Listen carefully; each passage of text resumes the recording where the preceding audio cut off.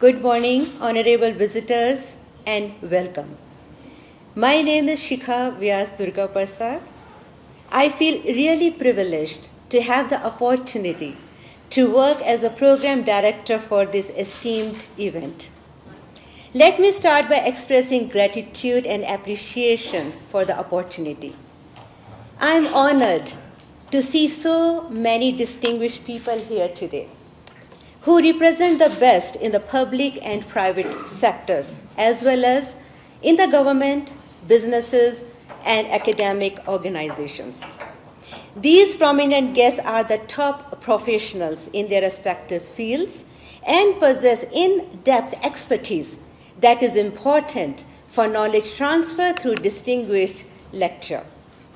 On behalf of the School of Public Management, Governance and Public Policy, that is established in the College of Business and Economics at the University of Johannesburg, I take privilege to welcome our distinguished guest, Mr. Lesetja Kganyago, Governor of the South African Reserve Bank, members of the Executive Leadership Group, University of Johannesburg, Mrs. Nolwazi Momorare, Chief Financial Officer, University of Johannesburg, Professor Lungile Ntsazalaze, Executive Dean of the College of Business and Economics, Vice Deans and Directors of Schools in the College of Business and Economics, Deans and Vice Deans of various faculties, University of Johannesburg, eminent stakeholders, established practitioners, academics, students, and colleagues to this prestigious occasion. Let's give this outstanding guest a round of applause.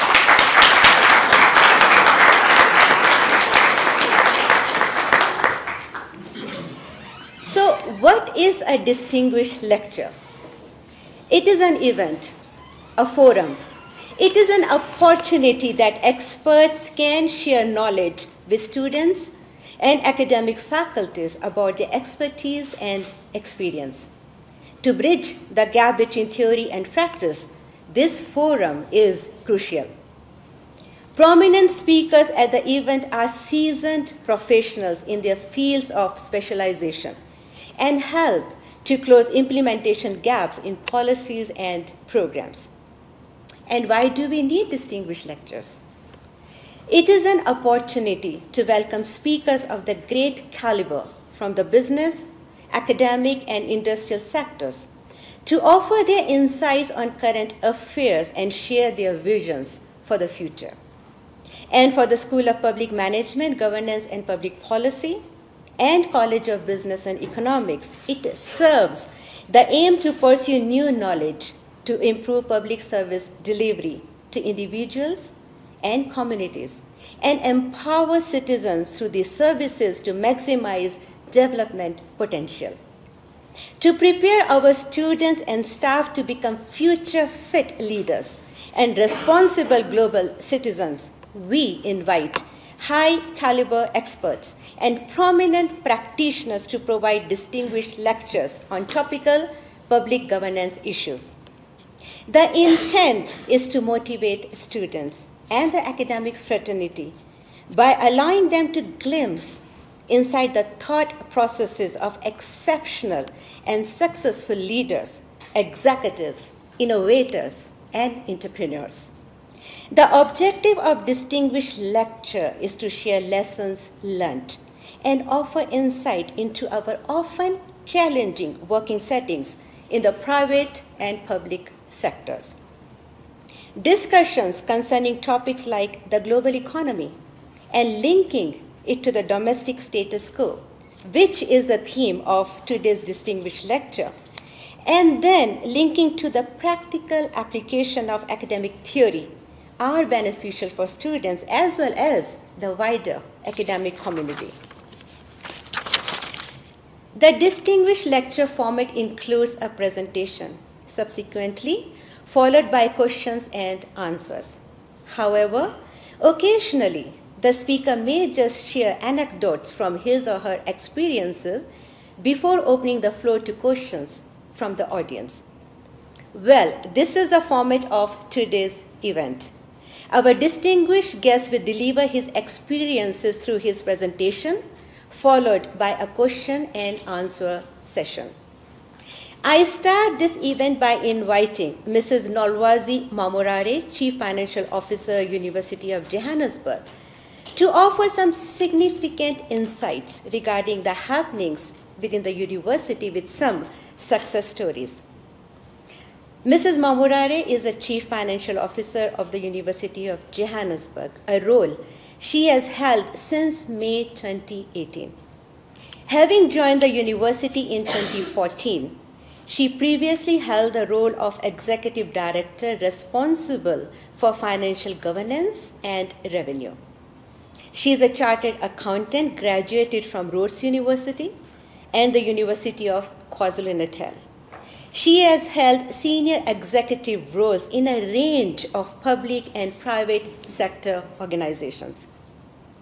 During her career, Mrs. Mamorare has led one of the largest programs of significant regulatory reform in financial reporting and assurance for the higher education sector. While at the Auditor General of South Africa, she led and successfully completed the alignment of auditing and financial reporting for public higher education institutions in South Africa to the Public Audit Act requirements. This involved extensive engagements with the vice chancellors and principals of the institutions, the National Department of Higher Education and Training, and auditors in the sector, developing a framework to promote reporting that enables improved accountability by the institutions. Her passion for education and its impact in society is long-standing. She previously served as a SAICA accredited training officer, and in her current role as Chief Financial Officer of University of Johannesburg, has stewarded the institutional fundraising efforts, raising more than R2 billion in scholarship and research funding for the university over the past 5 years. I invite Mrs. Mamorare to offer opening remarks on behalf of the University of Johannesburg leadership.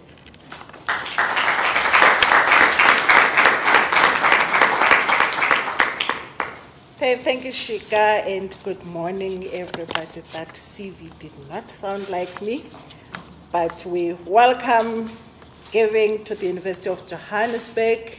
We exist to ensure that the communities within South Africa are able to get the skills, and without contribution from all of you, we wouldn't be able to do that. Good morning once again. Good morning. Starting with an ad break. The former Minister of the United Kingdom, David Cameron, once declared that the economy is the start and end of everything. To me, this suggests that our well-being can be determined by our economic context. As we emerge from the COVID-19 pandemic, the recovery has been quite patchy.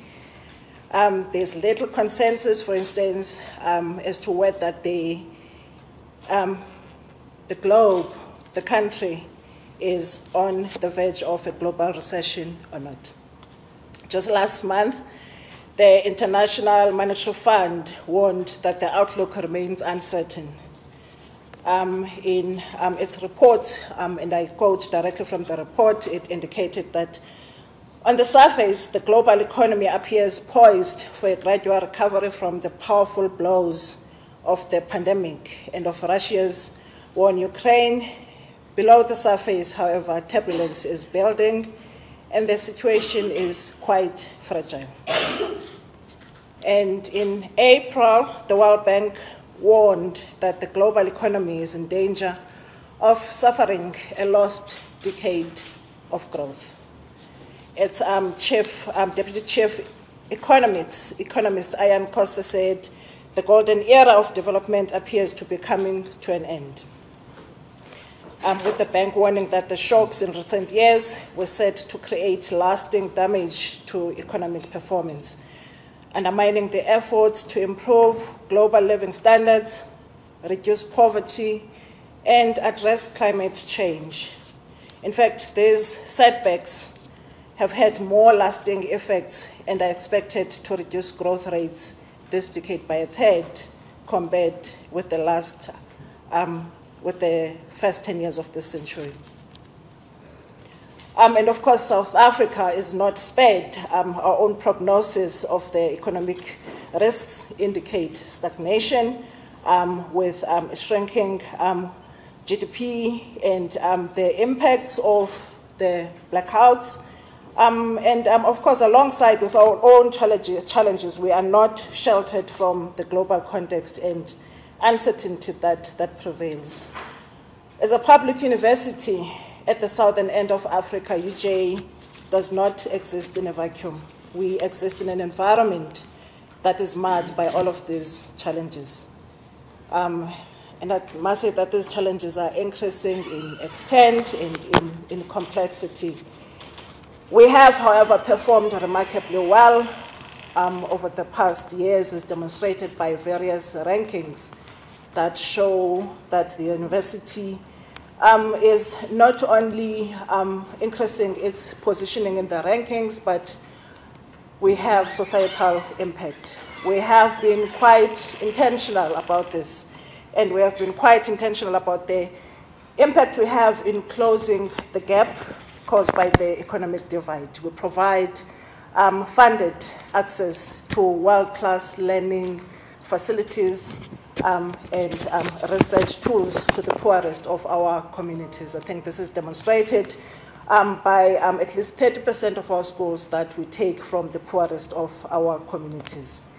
It is, however, said that we're finding that as we are not insulated from the global, the local, and the general stresses onto the economy, we are finding ourselves facing the threat to our ability to be able to continue to play this role in society. And ladies and gentlemen, it's against this grim context that we joined up by the Governor of the Reserve Bank to dissect these challenges and to perhaps maybe shed some light and give us the tools that could assist us in navigating these unseen times in the past. I think being chief financial officers of universities is becoming quite a challenging role. We often are required to perform magic by balancing numbers that do not balance. But we are surrounded by communities that are quite resilient, that always hit our call when we ask that we tighten the belt. But the belt can be tightened only for so long. So we do need different ways and means in which we can navigate the terrain and ensure that we continue to be sustainable and play the significant role that we are required to. I thank you very much. Thanks, Professor.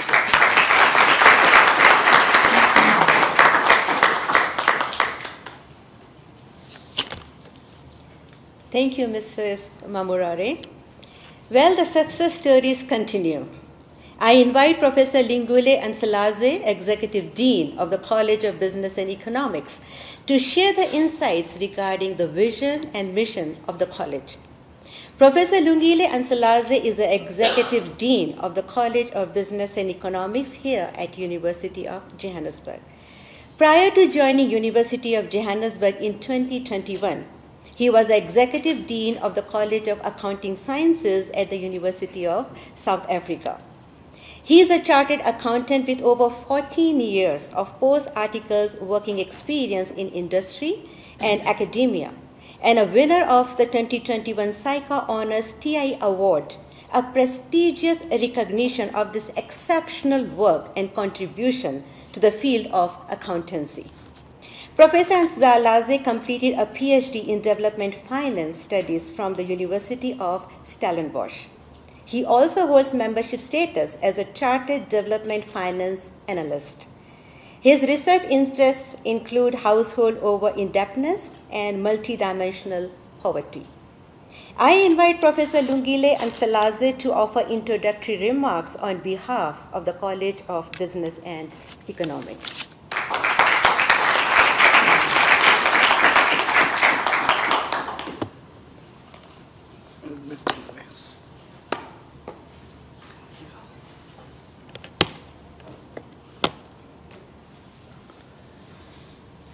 Thank you, Prof. Chika, for that introduction, and to our Madam CFO, Susnolwazi. Thank you so much. You delivered a very insightful address as an opening for this occasion. To our special guest, Honorable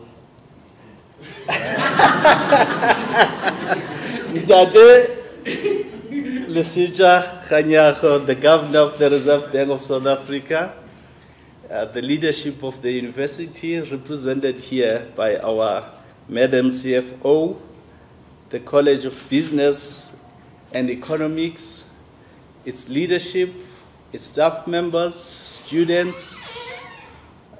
I want to make a special mention of the School of Public Management, Governance and Public Policy under the leadership of Professor Dominique Wizemana.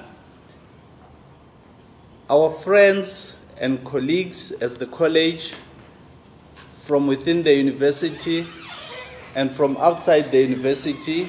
I saw a few colleagues, the principal of the National School of Government, Professor Usani Ngaweni, distinguished guests, good morning, Molweni. Good morning. So as I start what is named as an introduction, introductory remarks to the main speech by the governor, I just want to share about an experience in my previous life. I assisted in construction as Udaga boy. Can some of us relate to Udaga boy? Okay, I'm happy to see some heads nodding. And those that cannot relate, I'm sure after the event we can talk about what does it mean to be Udaga boy. So one would mix sand and cement, mix them thoroughly so that there's uniformity in the mixture. And before you put in water, you open space in the middle while the mixture is building walls around the center. And then as you pour water, you are slowly transferring the mixture from outside into the center. So the interesting thing I want to draw attention to is, as you do that, then crisis starts. And how does this manifest? The water breaks through the walls. And as you attend to one breakpoint, several other breakpoints emerge. And you find yourself in a crisis that will only conclude once the mixture is fully put together. So, ladies and gentlemen, this memory frequently visits me these days. And I think it mirrors exactly what is happening around us and worldwide.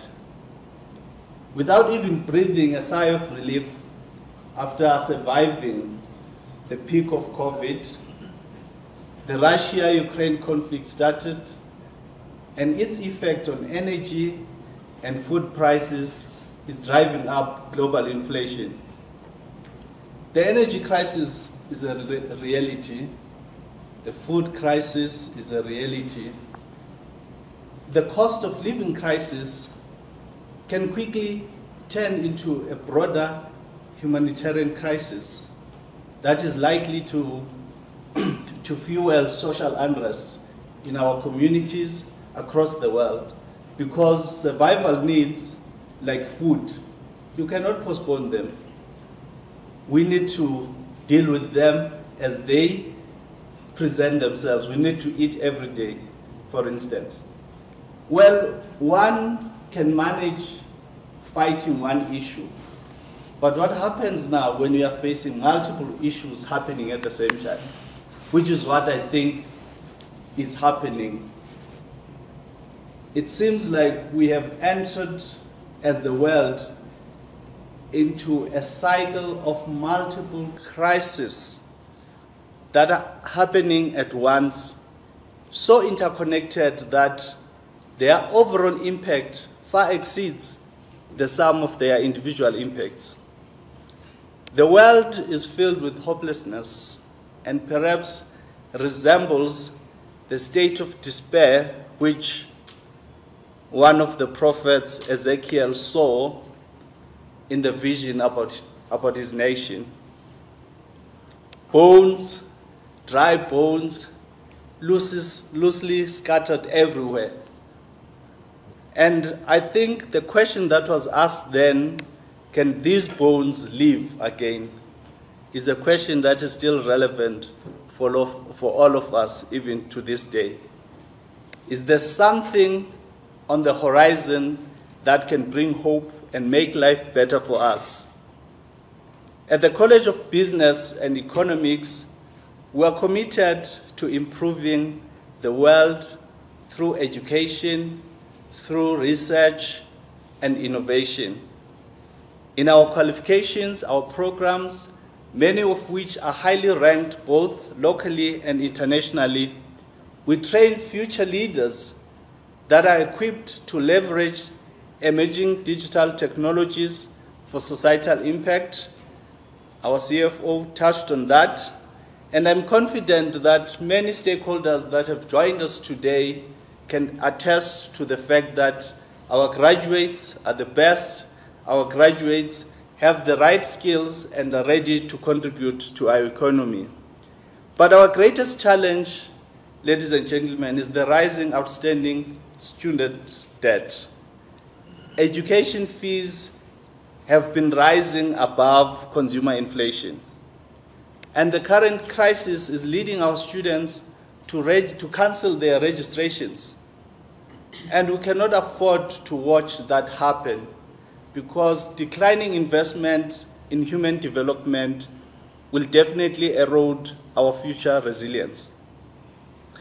And Lesetja Kganyago, it means a lot to us for you to be here and educate the nation about the challenges that we are facing as a nation and global challenges, so that we can anticipate what is to come and respond accordingly.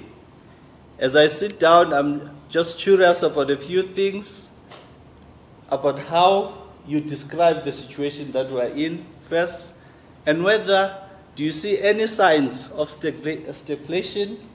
Our CFO mentioned recession. We don't know. But given the unprecedented interaction of negative economic indicators with high levels of debt, I'm sure many of us in this room would be interested to hear what you have to say to us and how we should react to the current challenges. Thank you.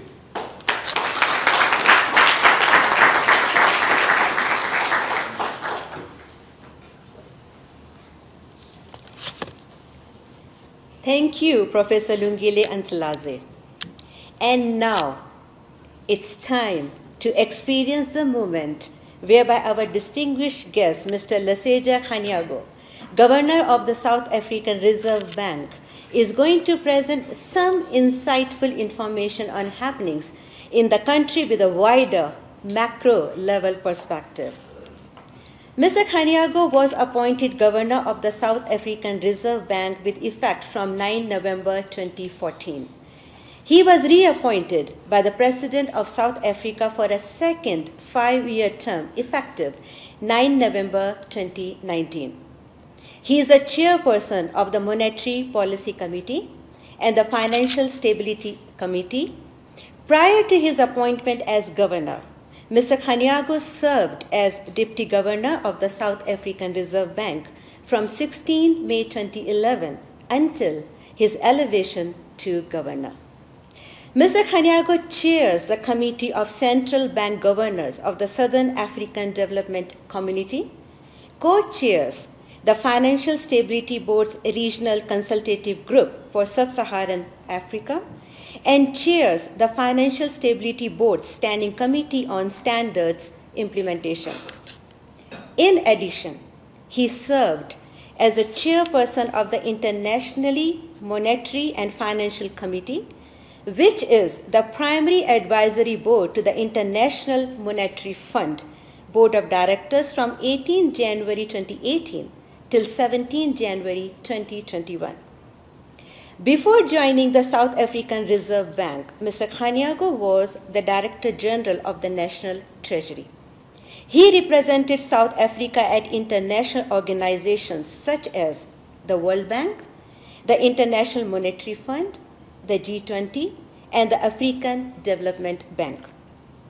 In this role, he served as a chair of the Development Committee Deputies and co-chaired a G20 working group on the reform of the International Monetary Fund. He holds an MSc in Economics from SOAS University of London and a Bachelor of Commerce degree in Economics and Accounting from the University of South Africa.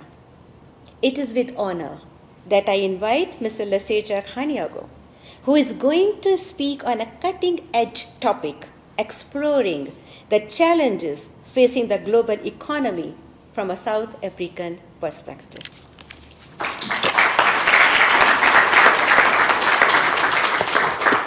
Thank you very much, Program Director, and all professors observed.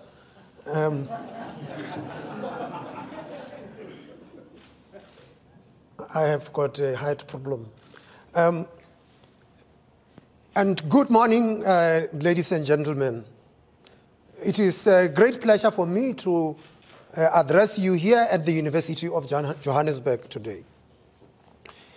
The past few years have been a roller coaster, evidenced by the numerous shocks that we have been faced with in a space of just 3 years.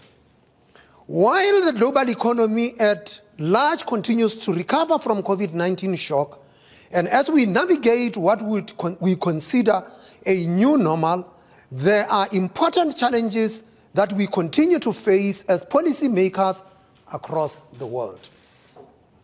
As such, the topic chosen for my address today, challenges facing the global economy from a South African perspective, could not be more fitting. This topic is particularly important for South Africa, which, alongside other emerging market economies, has had its own idiosyncratic challenges, being exacerbated by these global shocks. In light of this background, my speech today will focus on how inflation, growth, and the monetary policy outlook have impacted our domestic economy. Before doing so, it is probably important that we do a quick recap of where we have come from. The major disruptions since the onset of the COVID-19 pandemic have been an important learning exercise for global economic policy. With no precedent in a recent history to learn from, it has highlighted the importance of finding appropriate responses required to address the shock. The unusually large supply and demand imbalances we witnessed during and post the pandemic were a result of sudden restrictions and consequent relaxation of economic activity as authorities around the world sought to contain the spread of the pandemic. You will remember that prior to the COVID-19 pandemic, global inflation was quite low, with many major central banks struggling to get inflation up to 2% target.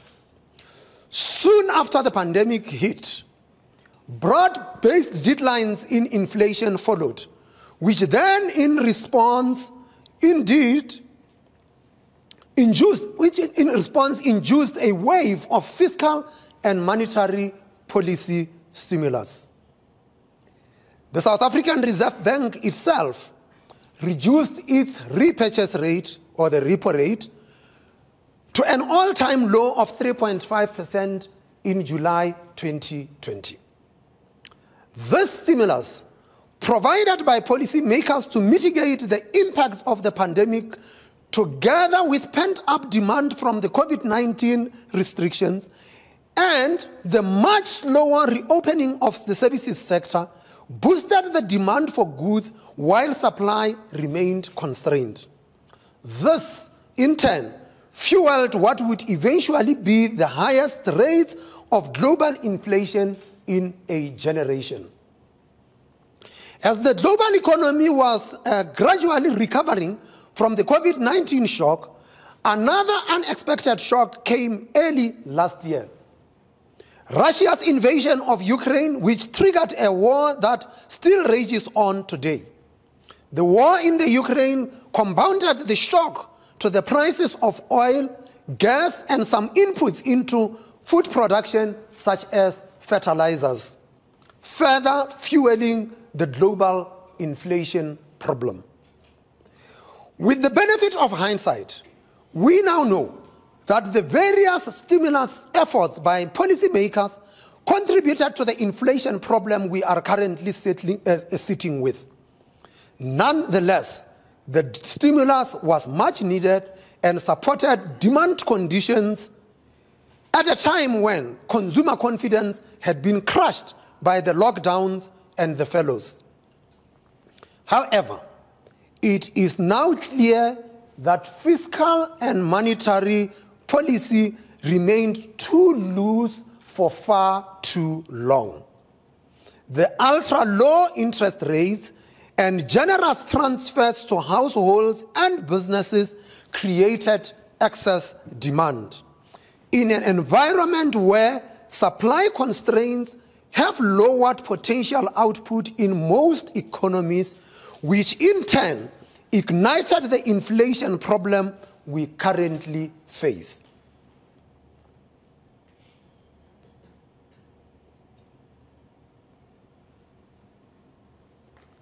Subsequently, global inflation pressures have resulted in many central banks around the world embarking on unusually fast and synchronized monetary policy normalization. The South African Reserve Bank itself implemented a series of 75 basis points hikes over the past year, faster than in prior tightening cycles. Since November 2021 to date, we have increased the repo rate by a cumulative 425 basis points. However, for context, the cumulative repo rate increases by the SARB have been below those implemented by some of our emerging market peers, and more importantly, the real repo rate is still below its estimated neutral of 2.5%. Where are we now? Well, it is encouraging to see that some of the shocks that drove the surge in global inflation have begun to ease. After peaking around the middle of 2022, global inflation moderated somewhat in the fourth quarter of 2022 and into the first quarter of 2023. However, although these developments have overall been positive for many economies, inflation still remains elevated and well above central bank targets. Importantly, inflation is showing signs of persistence in several sectors. The latest International Monetary Fund's World Economic Outlook projects global inflation at 7% this year, down from the 2022 average of 8.7%. Inflation is expected to further moderate to 4.9% in 2024. This decreasing trend is reflective of lower food and commodity prices, particularly oil, coupled with the gradual unwinding of supply constraints. Although demand pressures have begun easing somewhat in response to global monetary and fiscal policy normalization, core inflation remains high and persistent, risking prolonged target breaches in most economies, which could lead to some de-anchoring of inflation expectations. Furthermore, the global growth outlook remains weak. Following the steady recovery in trading partner growth in 2021 at 7%, growth slowed to an estimated 3.5% last year.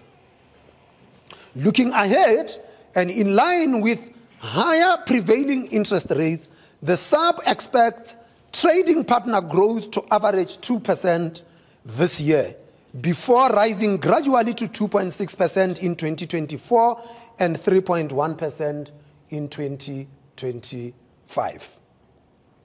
In addition to slow growth, rising interest rates have also triggered banking sector stresses in the United States and Europe, leading to tighter global credit conditions as markets and financial institutions readjust their portfolios.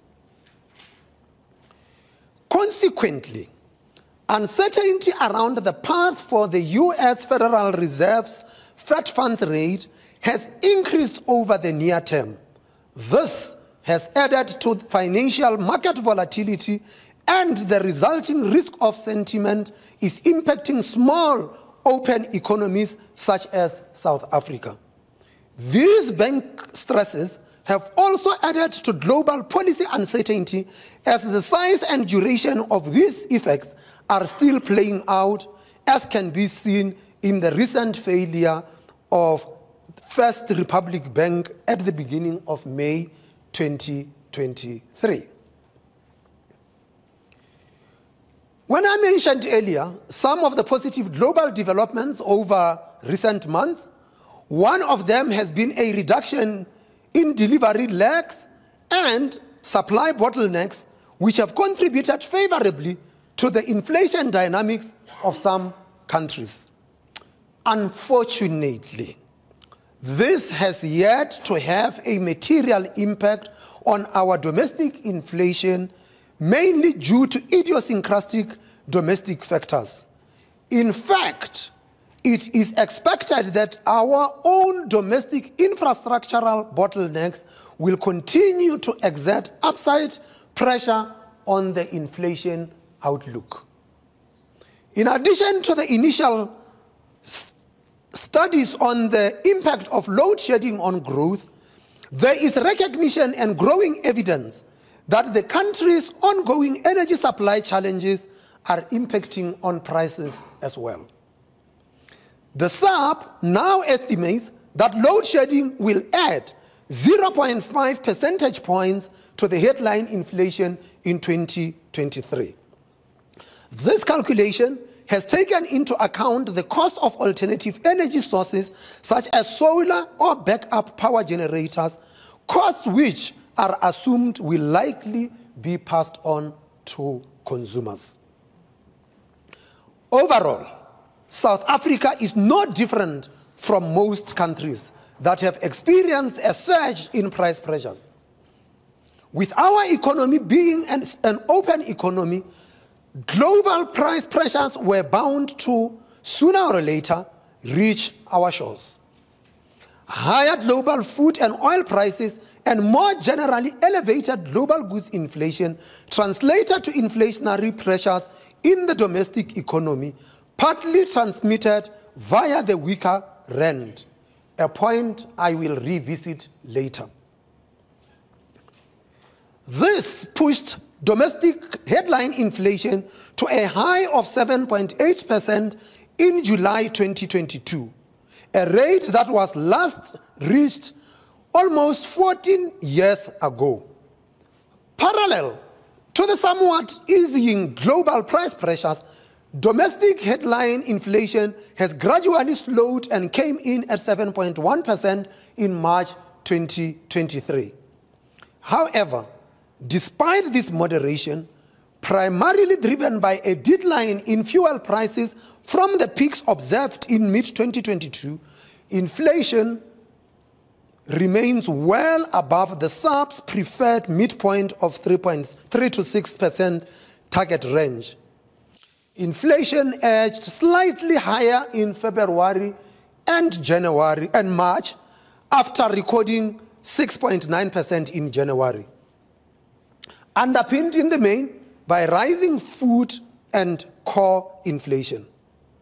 Nevertheless, we expect a return to the 4.5% midpoint, though only by the third quarter of 2025. In South Africa, food inflation has continued to surprise to the upside, despite the decelerating trend observed in global agricultural commodities. Domestic meat inflation remains elevated, reflective of lingering domestic supply constraints in the beef market after the outbreak of foot and mouth disease last year. The expectation is for market conditions to improve gradually over the near term. However, the ongoing electricity supply challenge is likely to have more of an impact on energy-sensitive markets such as poultry and dairy farming. Another important factor that has impacted inflation in South Africa has been exchange rate weakness. The rand has been one of the worst performing emerging market currencies this year and over the past 12 months. Idiosyncratic factors such as persistent load shedding and the recent grey listing of the country by the Financial Action Task Force have kept investors wary. And by extension, the rand depreciation has negated the impact of lower global energy and food costs on domestic inflation. Of concern is that core inflation, which excludes the more volatile food and energy components from the consumer price index basket, remains sticky. The pressure on core inflation has been mainly driven by repriced imported goods costs. But apart from higher imported goods costs, one needs to keep an eye on core services inflation. To date, services inflation has remained relatively subdued, averaging around 3.9% in 2022. We have, however, seen upside risks, especially in medical insurance, as premiums move closer towards their longer-term average rates. In addition to this, the tightening rental housing market and higher inflation expectations are expected to exert upside pressure on core inflation over the near term. Risks to services inflation also emanate from spillover effects from higher food and fuel inflation, as well as possible higher wage increases, given the adaptive nature of wage settlements in our economy. We have already seen sharply higher wage settlements in the public sector. We predict that core inflation will only decline to the target midpoint in the second quarter of 2025. Inflation has important distributional consequences, with the poor and those living on fixed incomes the most adversely affected by rising inflation. The current inflation surge has been underpinned by high food and fuel price increases that more adversely affect the consumption baskets of poorer households. Statistics South Africa data show inflation for the lowest expenditure deciles, that is deciles 1 and 2, at about 11% in March 2023, while that for the expenditure deciles 9 to 10 is around 6.5%.